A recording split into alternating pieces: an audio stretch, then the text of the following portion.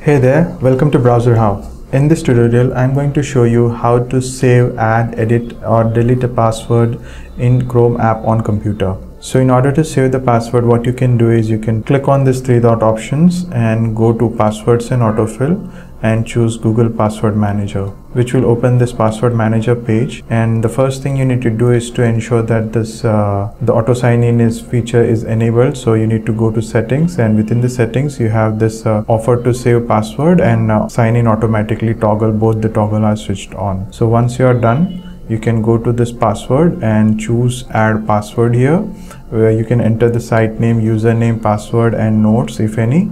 Once you have done it, you can just save the password. So let me just quickly fill in. This is some dummy information here. So this is some dummy information I have filled in, and if I go to browserhow.com, now you would be able to see that the saved password has been automatically filled here without me interacting with. So in this way you can save and autofill the passwords. Now if you want to delete a password or if you want to update a password, what you can do is you can even choose this option here, where you can just make the changes directly and hit on login. This will display update password here in the address bar, and then you can choose update password and the updated password will be saved. So let me just view it. So you can see the updated password is added.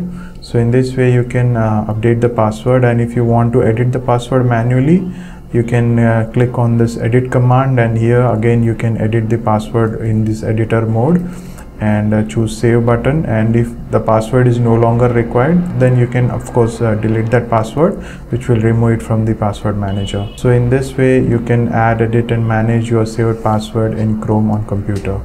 I hope you find this video helpful. Please hit that like button and subscribe if you haven't already.